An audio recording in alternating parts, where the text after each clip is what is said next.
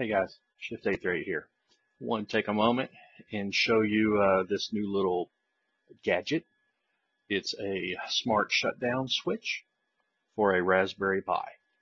I tested it on a Pi 3, Pi 2, and Pi 4. So what it does is it allows you to monitor a service. We're going to create a service shortly in the next piece of the video. But I wanted to go through and show you what this thing is. So what it uses, pop the case open so y'all can see it. So standard tactile switch, a few resistors, an LED, and a ATtiny85 microcontroller. The reason I chose to use a microcontroller is that way it can monitor the various states of the Raspberry Pi, whether it's off, it's running, it's going through a shutdown option, and it's safe to unplug. So it actually hooks up to Raspberry Pi GPIO pins. They're numbered here, ground, 1, 5, 7, and 8. So it's pretty simple to hook up, but like I said, it does have a Raspberry Pi smart shutdown script. It's written in Python, so we're going to have to get that over to the Raspberry. What I've done now is I actually have a brand new Raspberry Pi image sitting on a Raspberry Pi 3B Plus. Standard 8 gigabyte SanDisk SD card. So this ends this part. As you see, it actually comes also with a nice little 3D case that just simply snaps on, just like so. Your header pins are on the other side. So we're going to go now over to my Raspberry Pi, and I'm actually just going to SSH into it is what I'm going to do. So be right back.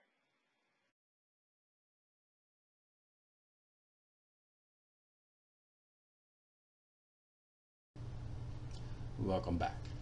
So like I said before, I have a standard Raspberry Pi 3 with a brand new image on it. The only thing I've done to it is I've actually enabled the SSH protocol. I also enabled VNC just because I like to remote into it and see the GUI if I need to. But first couple of things we need to do. One thing is we need to get the actual Python script over to the Raspberry. I'm assuming you probably already know how to do that. You can FTP it. You can type it all out if you really want to. Or you can go into SSH and do a copy from one PC to the other for text. Or you may have even set up a file share to be able to drop it over. I've already taken the liberty to do that. I've already taken the liberty on this particular new image to set up SSH. So the first thing we're going to do is go ahead and connect into it via SSH. Now I copied it with FileZilla, but you can use any type of FTP program. And this is where I've put it, inside the documents. However, I do like to execute my scripts from a binary bin directory. So what we're going to do is we're going to copy it, and we need elevated privileges to do that because it's a restricted directory. So we're going to copy it.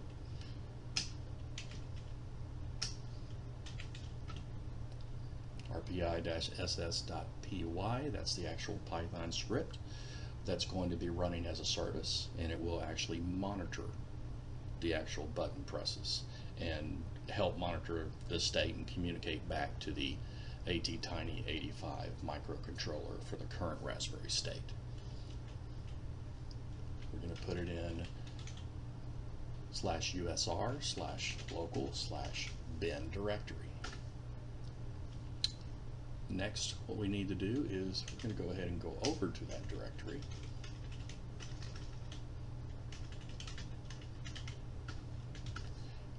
Now we need to actually add a execute permissions to it.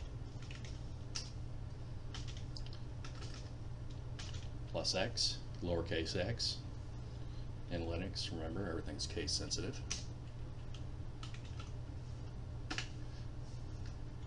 Oh, forgot the sudo, see?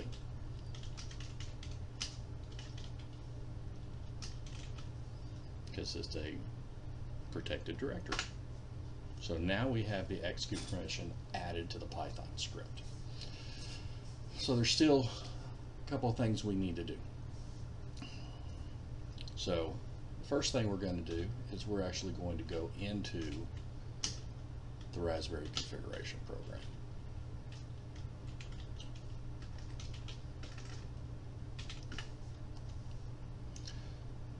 Go to interface options, P6, which is the serial port. We need to have this enabled. If this is not enabled, then the smart shutdown device will not function, because it actually uses some serial lines to actually communicate and query and respond back to the actual microcontroller. That way it knows whether you're in a running state, you're booting up, you're shutting down. It's safe to unplug the power.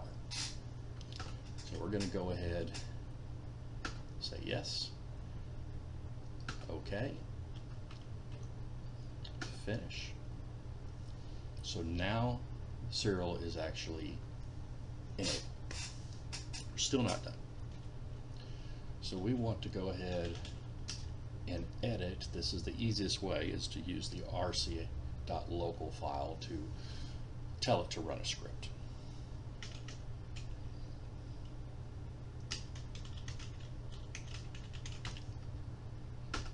And what this little RC local file does is you can actually put in all your script files to run at startup, so it'll start running it as a service. All behind the scenes, you don't ever know it's actually running. Where you want to place this line of code is before the exit 0. If you place it after exit 0, it'll never run.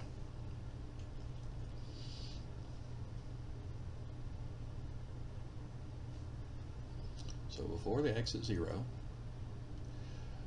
I typically do it this way.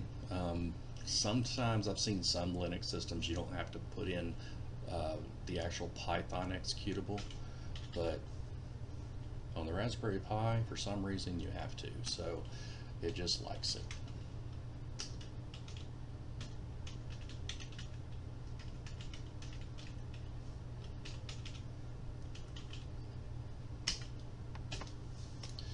So you got no hup, Python, usr/local/bin, then the Python script, and the ampersand sign. That is important. The ampersand sign will tell the system to run the script in the background and go ahead and continue to the next line. So if you had another line in there to run something else, it would do that. If you do not have that ampersand sign, then it will pretty much sit there and run and just wait. And you know, for an input, it's waiting for something to happen. So you want that ampersand sign. So we will go ahead and press Control X. We say yes, we want to save. And now it's saved. So now we can shut down the system, and then I'll show you how to actually hook the unit up. And we'll power it up and you'll see it work. So stay tuned and we'll be right back.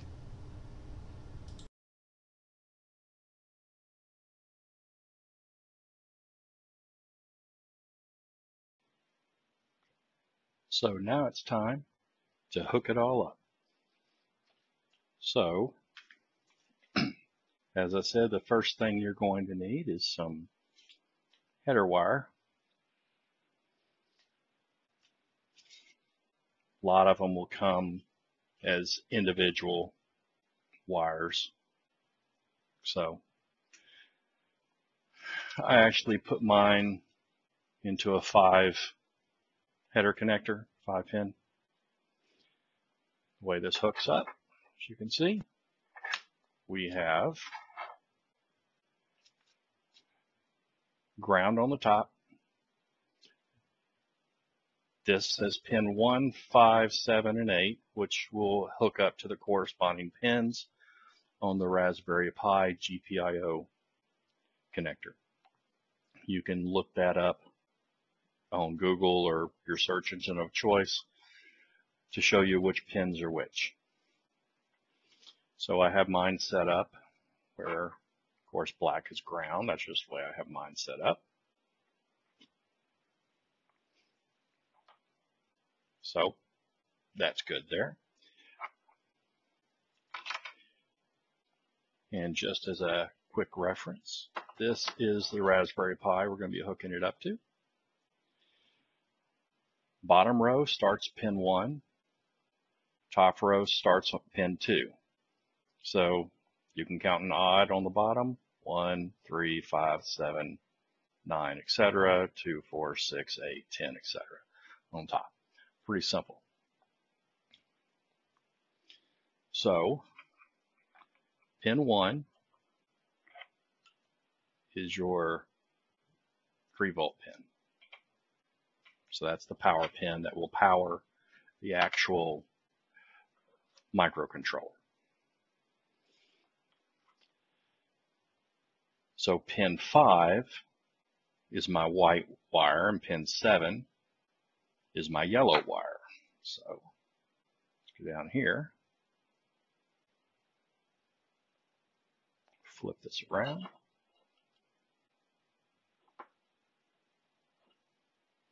So 1, we skip 3, there's 5, there's 7. So the next thing we want is ground, which is my black, and you can hook this up to any ground you want. As I said, you can reference the GPIO pinout for the Raspberry. And then pin 8 is my green. Okay, I know pin 6 is ground, so I'm going to hook it up this way. The reason I say you can use any ground you want is some users may have a fan and may already have it hooked up to pin 6 and may need to use another pin. So now it's all hooked up.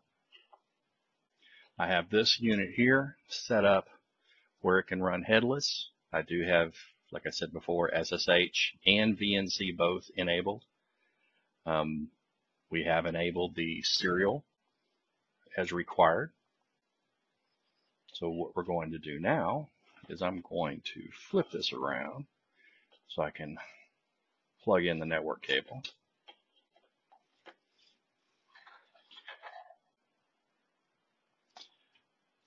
Then I'm going to plug in the power cable, and you will see this power up.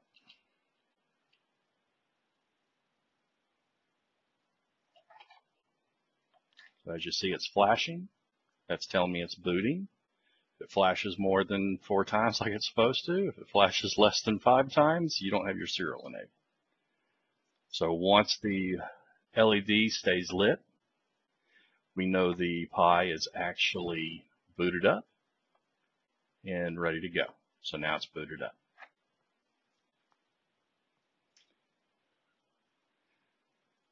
So if you give me a moment, I will switch over to my other screen so you can actually see what happens when I press the actual tactile switch to issue the shutdown.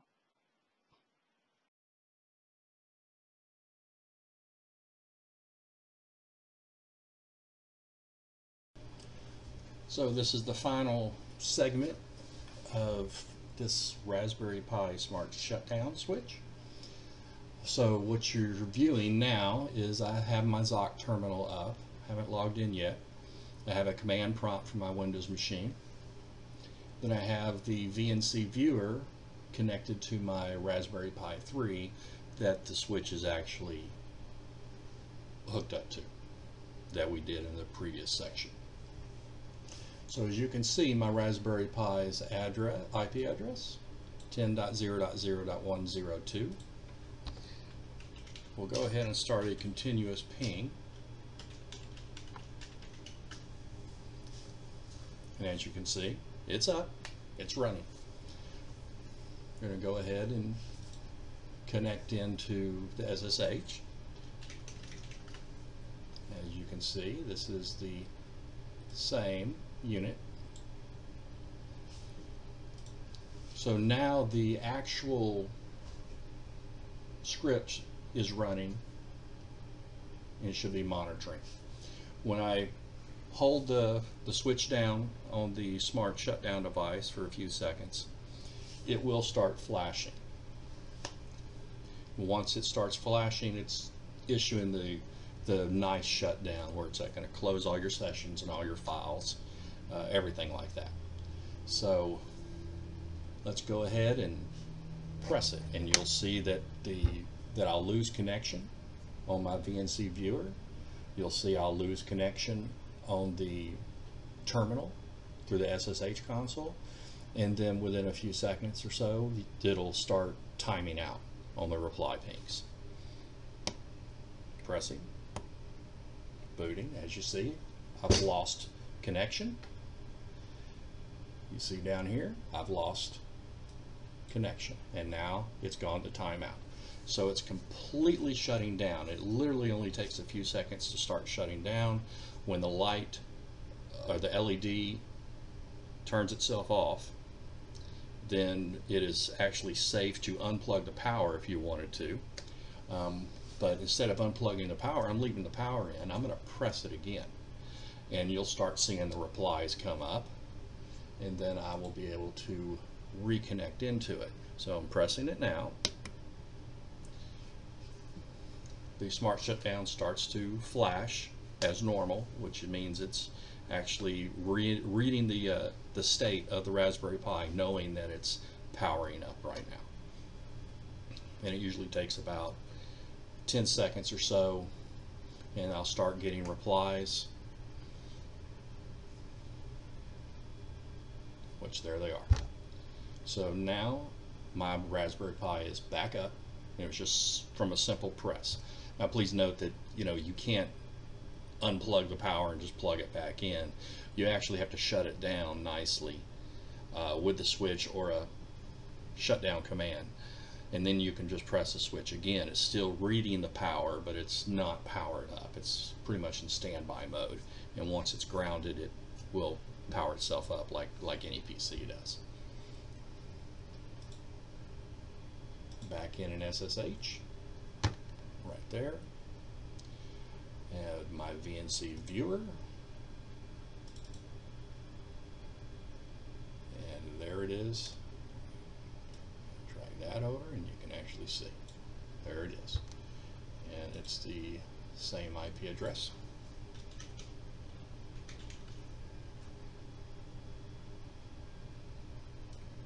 There's 102 there.